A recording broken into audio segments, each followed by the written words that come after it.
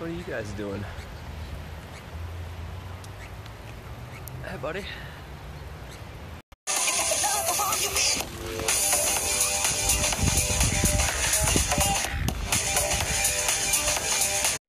Yo, Snapchat. So the DAO has just become the largest crowdfunding campaign in human history. They're currently at $120 million US. And they're not just any crowdfunding campaign, they're going to change the world. So the DAO is the world's first decentralized autonomous organization, and what they're doing is they're allowing people to buy DAO tokens, which gives them kind of like a stake and a say in how that company is run and what they fund. But because this company is running on a blockchain, it essentially has no leaders, no structure at all. It lives in the cloud and it's autonomous and it runs itself based on human input.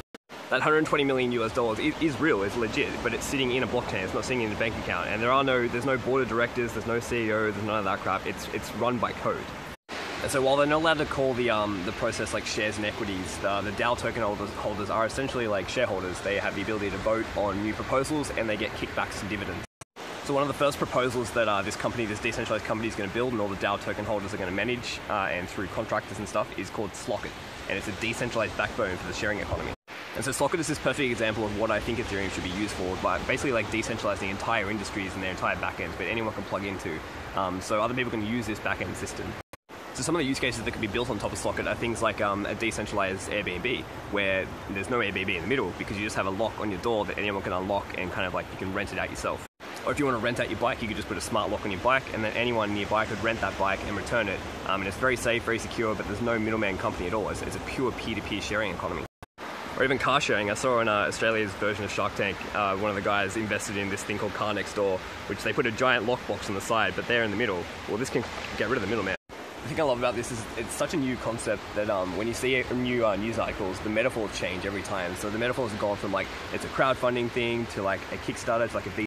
And that's the cool thing, it's actually all of these. So it's kind of like it's a decentralized company with no leadership structure, and the code for the conduct and the governance is all written into the code. And it's like a crypto equity platform, a little bit like Kickstarter, where people can crowdfund proposals. And it's also like a VC fund, because now they have like $120 million plus in assets to spend. Okay, but the cool thing is this is only the first DAO. There's going to be thousands, tens of thousands of these, and they are going to basically control the world at some point within 5 to 10 years. Let me explain why. So throughout human history, the reason we've had centralized structures is purely based around trust, power, and kind of protection. So you think of like, kings and queens and mayors and companies and governments. I mean, this was really the genesis of Bitcoin, because banks kind of sit in the middle, purely because people can't trust each other to say that they have the amount of money they're paying. So the banks are kind of the trusted. So throughout human history, it wasn't until blockchain technology and Bitcoin that we're able to get to that point where I can transfer you 1 Bitcoin and you know that you're going to get 1 Bitcoin in return, and we don't need a trusted middleman because of code. And so the same trust applies to corporate governance and corporate structures. I mean, people put $120 million into this thing. How do they know that they're actually going to get a return and that money's going to go somewhere? If you invest in Apple, Apple's a registered company with the US government, and they're on the stock exchange, and they've got shares, and they've got a board of directors and executive team and like hierarchies and stuff. And so you kind of know it's going to go somewhere. But I think we're going to see the end of these big behemoth companies. I mean, you've got like Apple and Google and stuff like that. They're struggling to hit a $1 trillion market cap. So there is some definite like limit to centralized. Whereas you look at something like Slockit, and Slockit has the power to disrupt, displace, and basically coordinate autonomously, globally, the entire sharing economy. So absorb Uber, Airbnb, everything. And what this means is that Slockit's kind of like a decentralized backbone for the entire sharing economy. So it could become a multi-trillion-dollar platform that autonomously manages the entire sharing economy globally. So then what if you apply that exact same kind of concept to every other industry on the planet? So imagine there's like, say, 20 different major industries, and they just run autonomously by 20 different smart contracts.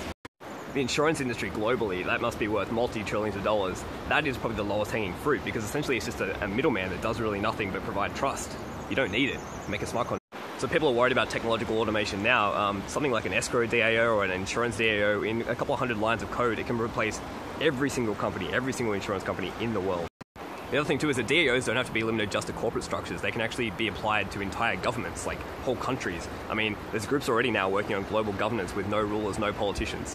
And so you extrapolate this out now, an entire planet within about 10 years could be run entirely by autonomous organizations on the blockchain that can never ever be shut down. Essentially the entire planet and human species being run by AI.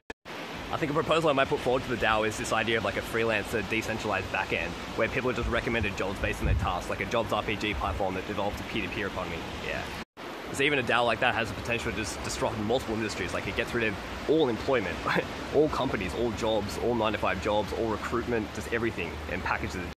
So if you need to hire someone, or you have a problem to solve, or you need something done, you just basically let the DAO know, and the DAO finds the exact person or the group of people, dynamically forms it into a team to get that task done and pays them.